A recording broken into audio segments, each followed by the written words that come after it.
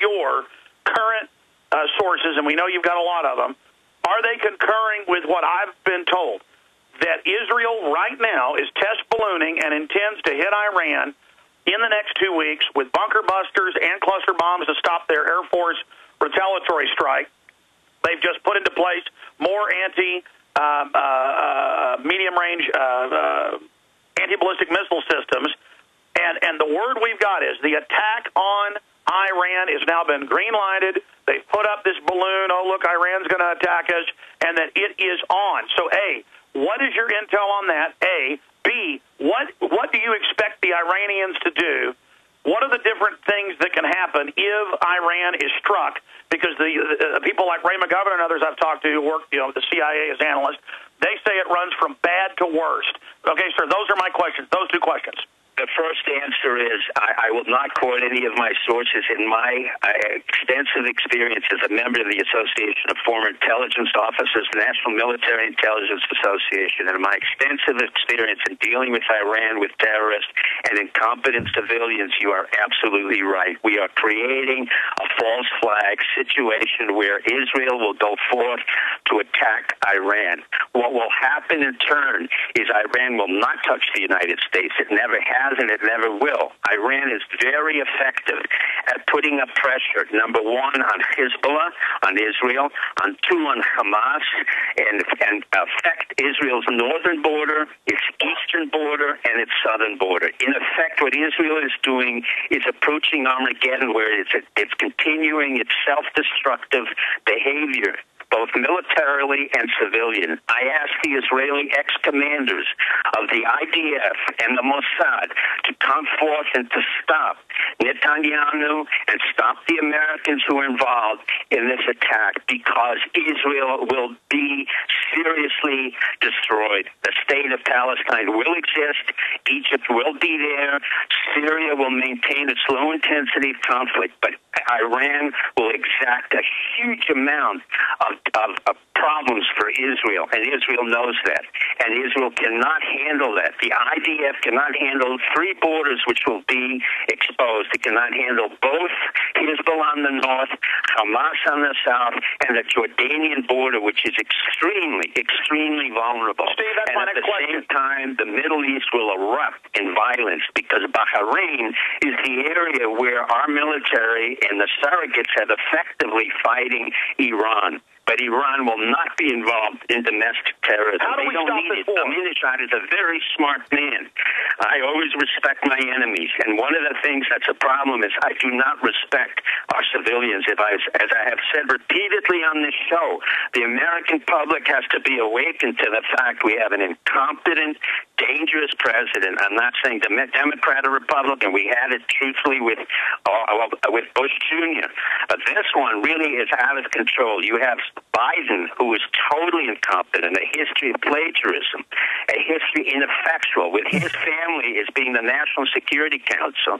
You have a CIA that's totally out of control, and Panetta, who's never had experience in national security. Dr. Pieczenik, sorry for interrupting. How do we stop the war? How do we stop this from happening? You stop the war by and of course, the former head of Mossad came out, as you know, 2 weeks ago and said attacking Iran would be a terrible idea, but Netanyahu wants it politically. So how do we stop this?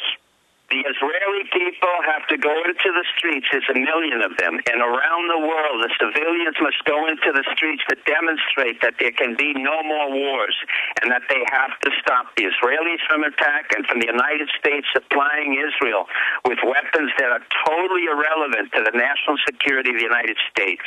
I will not quote our generals, but I feel that some of our generals have correctly stated years ago, Israel is a strategic liability. Let me repeat it again. This is not just an emotional Republican or Democratic issue. There is no need for us to have Israel on our southern or eastern flank.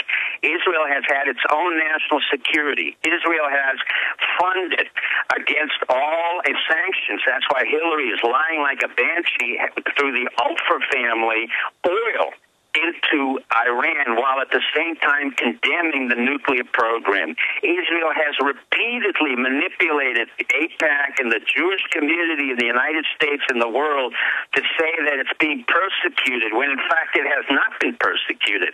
Israel has been out of control. Last year, they had 25 operatives trying to kill one operative in Dubai. Israel is, in fact, dysfunctional. The people of Israel has to mobilize into the streets, Christian, Jews, and Muslims, to stop Netanyahu. He is out of control. He was not the brightest man we ever saw under Baker. I remember he was kicked out of the office by Baker.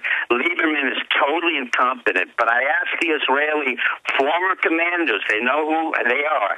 Dr. Pieczenik, we've got to go to break here shortly. Alex, is there anything you want to say before we go to break? I'm going to bow out and let you come back with Dr. Pieczenik for one more segment, and you've got guests coming on. Dr. Pieczenik will be back with us tomorrow. This issue could not be more important, ladies and gentlemen. We appreciate Dr. Pieczenik joining us. The green light for war is on. We got to turn it off. It's InfoWars Radio with Steve Pieczenik, and we've got Mike Adams riding shotgun. I'm going to sign off for now. Paul Watson's coming up later. Spread the word. World War III is about to start. All right, folks, we'll be right back after this break. Stay with us.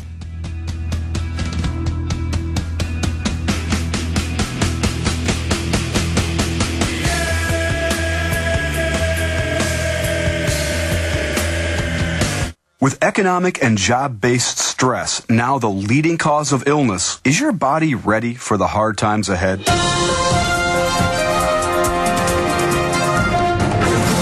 This is Bill Hyde with a special report on staying healthy in hard times. According to a new article in the London Telegraph, job stress associated with the economic downturn has now replaced cancer, stroke, heart attack, and back problems as the #1 reason people miss work. In fact, it's now being called the Black Death of our time. This means taking care of your body could be the single most important thing you do, especially in these hard economic times. Recently, we've created a video which you can watch online for free, detailing how to make sure your body is ready for the dangerous times we live in. You can find the video at longtermgreen.com. That's longtermgreen.com. Get your body ready for the hard times ahead by watching the free video at longtermgreen.com. The video's available at longtermgreen.com. Hello, friends. Alex Jones here. You all know I've worked for years with Steve Pieczenik and eFoods Direct. I have eFoods for my own emergency food supply. You know, Steve, life is different now for all of us, isn't it? Very different. People are using this great food to survive the present hurricane season, and we've already had $40 billion worth of damage from floods, storms, quakes, and droughts. And that's just the first 8 months of this year. Natural disasters are newsworthy, but only touch a few of us Americans. The huge issue of the Greatest Depression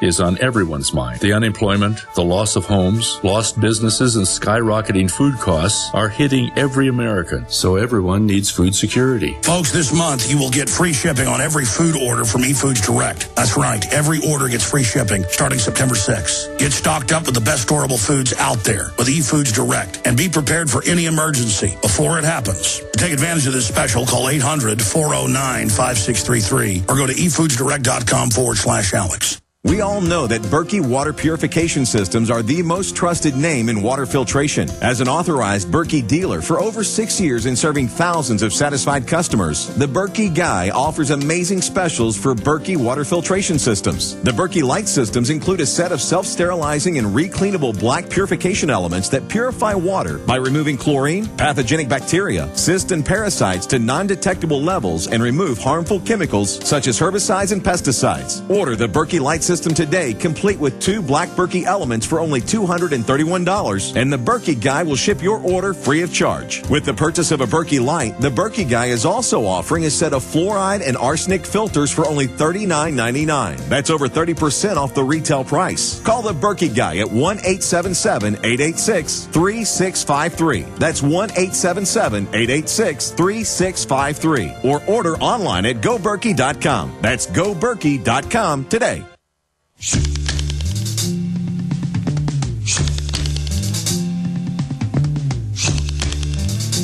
All right, welcome back, folks, to the Alex Jones Show. An extraordinary day. I'm filling in for Alex, who has been joining us by phone for the last 45 minutes or so. We're also joined by Dr. Steve Pieczenik, who has been giving us an analysis and a breakdown of this just truly extraordinary historical news.